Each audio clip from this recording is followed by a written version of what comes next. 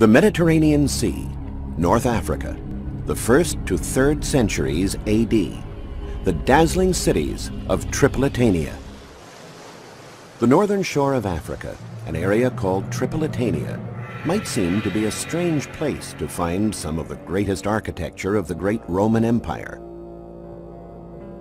But it was here, in an exotic city called Leptis Magna, where great emperors like Hadrian and the African Septimius Severus built grand monuments to rival those in Rome.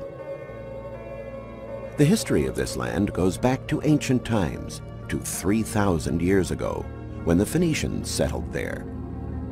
For years, archaeologists tried to unravel the mystery of why great cities in this region were developed to such an impressive degree, then abandoned, disappearing for hundreds of years.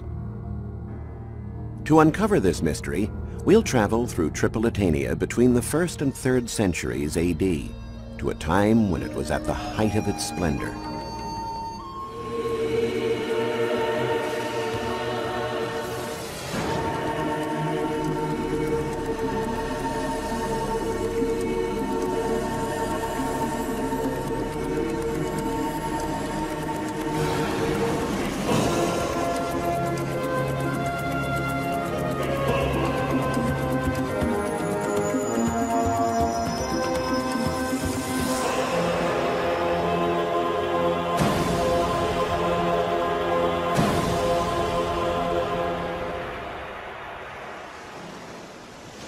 The region of Tripolitania, or Tripoli, which is part of present-day Libya, faces the Mediterranean Sea.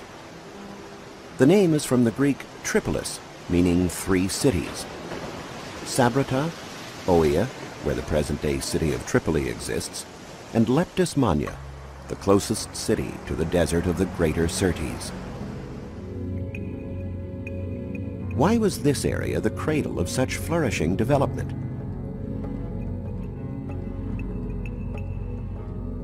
In ancient times, sailors did not brave the open sea. The navigators who crossed the Mediterranean did so by staying close to the coast. This provided more security and shelter in case of a storm or shipwreck. But when they sailed alongside a desert, like the desert of the Greater Syrtis, having a shipwreck would have meant certain death. If survivors had reached land, they would find nothing but sand and salt water for hundreds of miles. So 3 cities were built next to the desert in the vicinity of rivers and safe landing places. Ancient historians reported that Tripolitania, a name given by the Romans, was founded by the Phoenicians. Following this and other clues, archaeologists excavated in search of those origins. In the area of Sabrata, they discovered this interesting tomb that confirmed the presence of Phoenicians and Punics in Tripolitania.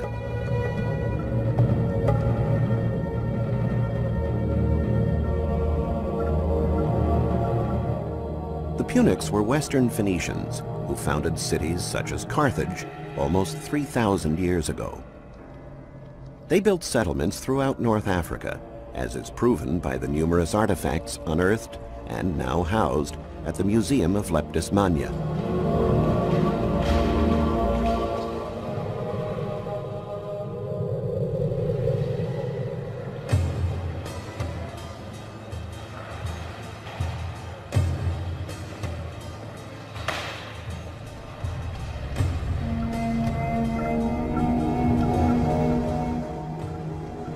The first settlement of Leptis Magna was founded on a natural, inviting cove.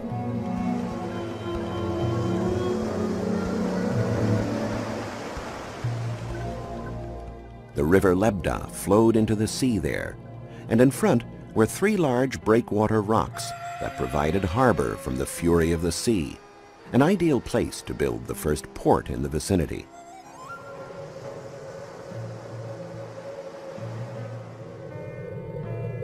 The busy port allowed the Punic settlement to prosper, and over the years, a beautiful and thriving Carthaginian city called Leptis was built here.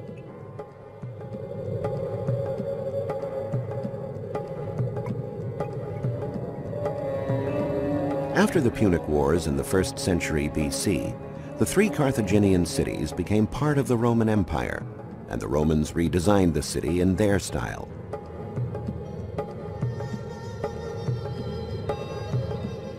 The new government brought in engineers to transform and expand the port to suit greater economic needs. They capitalized on the excellent location, realizing that the small primitive wharf could be expanded so that boats could be hauled ashore during winter when needed.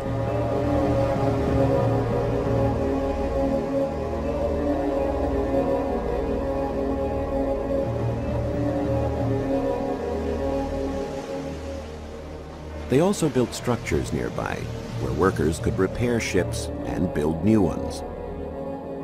Here at Leptis Magna, archaeologists discovered this monumental epigraph bearing the name Anibal to Papias Rufus, located at the entrance to the city market.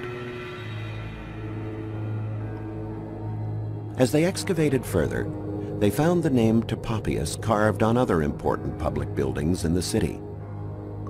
Historical accounts make no mention of this personality, either among the politicians or among the military men or notables of the city.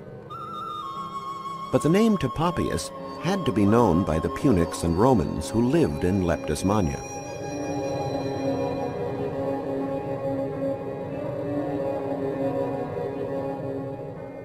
The practical Phoenicians and Romans would not have produced these inscriptions for no particular reason.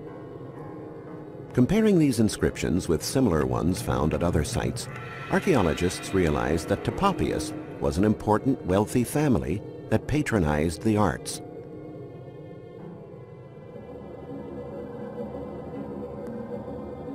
The signature of Anibal to Papias Rufus was also found in this magnificent theater, one of the first Roman theaters erected in masonry. Previous ones had been cut out of rock.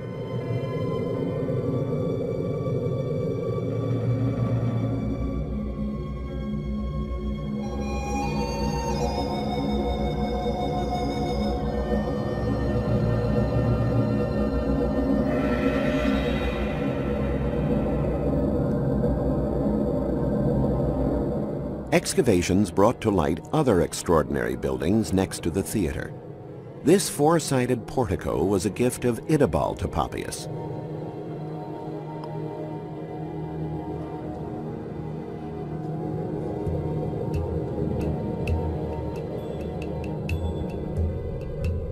Atop the theater, which dominated the city, there was the temple of Ceres Augusta, adorned with Cipollino marble columns.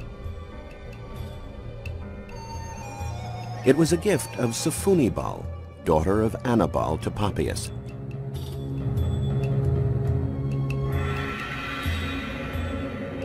It appears that during the 1st century AD, the Papias and other families had a large income and contributed to make Leptis Magna a scintillating and impressive city.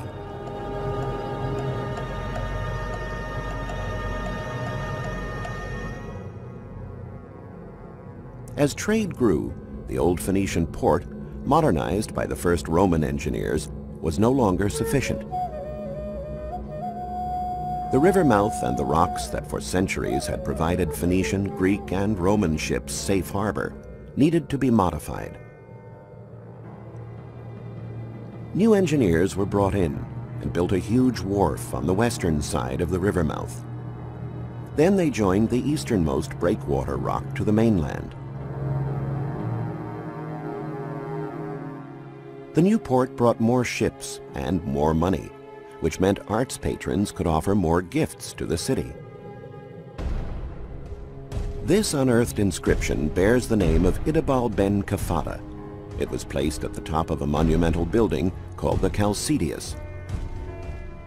The inscription, however, did not reveal what the building was used for. Archaeologists ruled out the possibility that it was a public place, temple, or home. As digging continued, the building turned out to be more and more impressive, but its purpose was still unclear, until this strange plate emerged from the ground. By studying the find, archaeologists realized that it was a unit of measure and the building was probably used for some kind of trade. Subsequently, they discovered that it was a huge, luxurious bazaar where cloths were sold. Idabal Kafada was probably a merchant of fine cloths.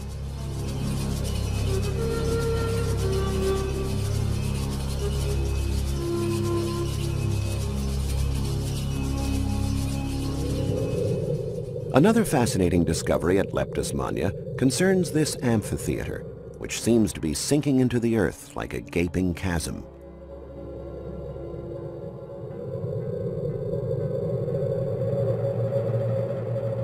It was not built on level ground, as was the practice at the time, but instead was dug out of rock. By translating the many inscriptions and comparing them with historical accounts, scholars realized that very few buildings erected at Leptis Magna in the 1st century AD, like the amphitheater, were constructed with public money from Rome, which was few and far between. So to make it easier and more cost-efficient, the amphitheater was built inside an existing quarry, from which stones were used to build the city. It was a practical solution to make a monumental structure with limited public funding.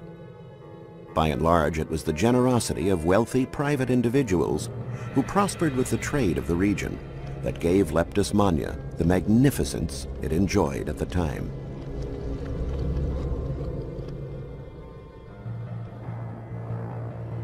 Close to the end of the 1st century AD, however, income from trade started to drop off.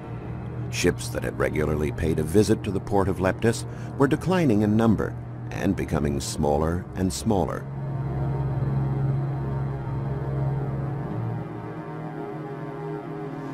This was common at wartime or on coasts where pirates roamed. But historians did not mention anything of this kind during that period. To solve this mystery, archaeologists focused their attention on the port again, and that's where they found the answer. Apparently, the decision by engineers to join the easternmost breakwater rock to the mainland was a bad one. Before the construction, tidal currents used to hammer the shore and carry away sand brought downstream by the river. After the construction, the currents were obstructed by the masonry work.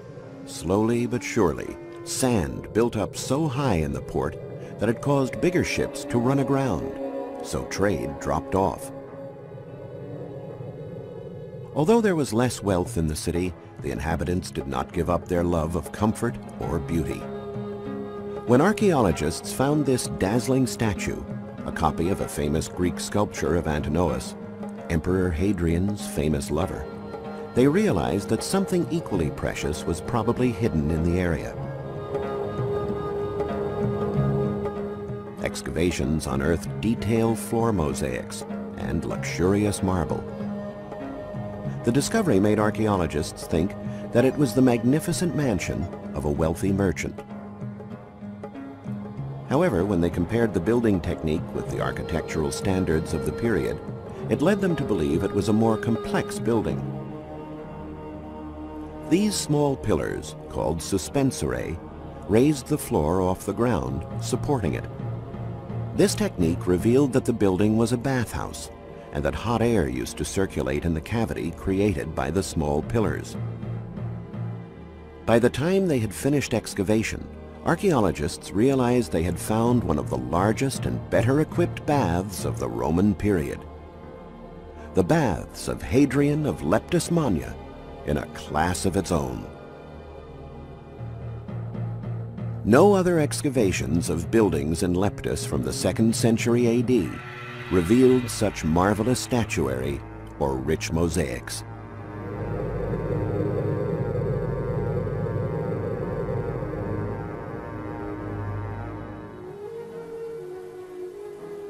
On the other end of Tripolitania stood Sabrata. This magnificent theater in Sabrata is also from the 2nd century AD.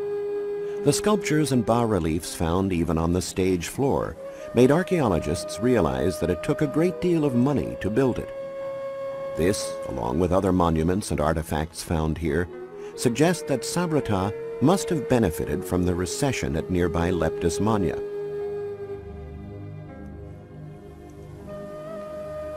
This was proven correct when signs of the presence of a building belonging to Sabrata shipowners were found in Ostia, the ancient seaport of Rome. Most likely, city merchants here picked up much of the trade from nearby Leptis, and the resultant wealth led to the creation of these marvelous structures. But it is Leptis that seizes the archaeological day. For a long time, this triumphal arch at Leptis was the object of an unsolved mystery. In excavations over a long period, archaeologists unearthed, one by one, more than 2,000 fragments of statuary and bas-reliefs that adorned the arch. When the pieces were put together, they revealed figures that did not seem to have any meaning, and the stone slabs of the gables bore no inscription that could identify the historical event the arch was built to commemorate. Alessandro Ciuffi, an Italian sculptor, was asked to unravel this great mystery. Thanks to his expert eye and skill at recognizing the pliable lines of the marble, he was able to recompose a huge stone puzzle piece by piece. The work revealed these depictions of Cybele, Venus Ashtart, and Melkart, the god of fertility and the sea, worshipped by the entire Punic world. In the middle, with the insignias of Jupiter, we find the historical personality to whom the arch was dedicated, Septimius Severus, Roman emperor, born in Leptis Magna in 146 AD. This shows how important and connected to the empire the city must have been, since it had produced two emperors, Septimius Severus and his son Caracalla, or Marcus Aurelius Antoninus.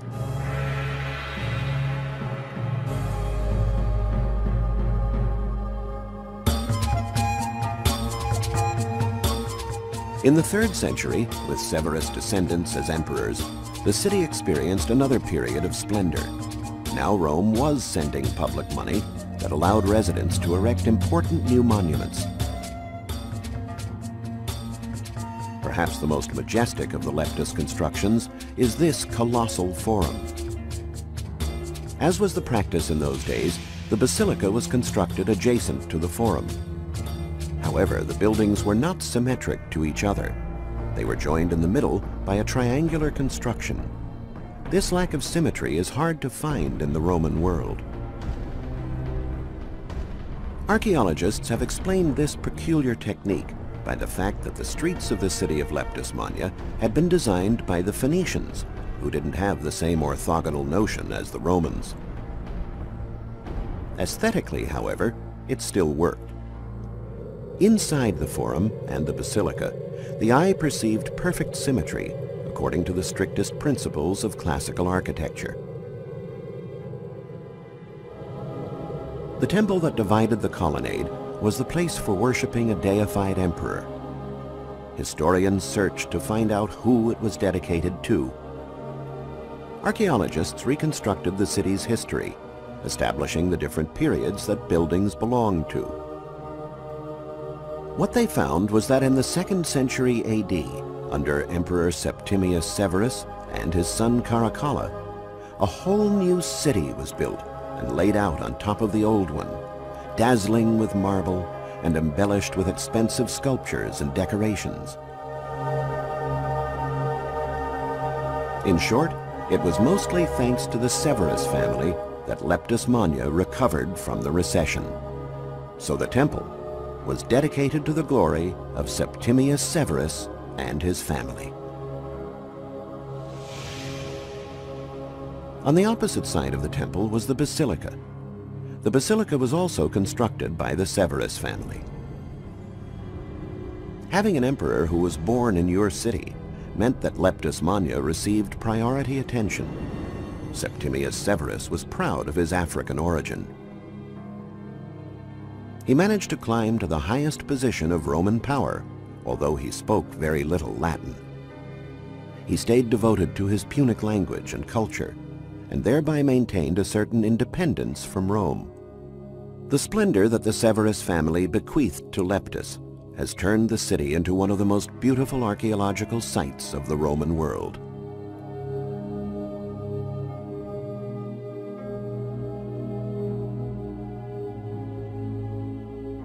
The basilica itself is the best preserved Roman basilica that has ever been discovered, a two-story building with 3 naves and 2 opposing apses. The upper galleries were reserved for women, who were prohibited from the ground floor, and to commoners who watched trials and other public activities. It was over 90 feet high. As the armies of Septimius Severus continued to wage brutal battles throughout the far reaches of the empire, it was here, in his hometown, where the emperor could find a semblance of peace and celebrate the perks of his position.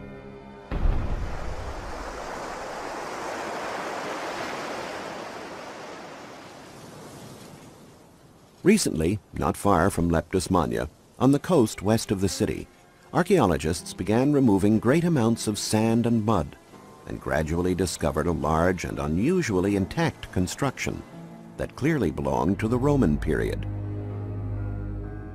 The location is called Selene, and what they uncovered was an ancient Roman villa. Inside, they found some of the most beautiful paintings and mosaics of North Africa.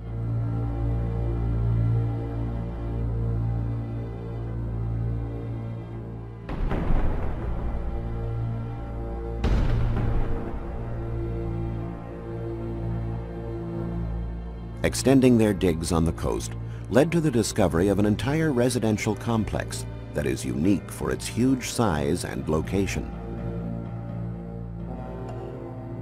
Excavations revealed a new villa facing the sea every 330 yards on a long stretch of the coastline. Indeed, it looked a lot like a resort colony today. Archaeologists guessed that this colony was probably a result of the problem Leptis was having with its sand-filled port.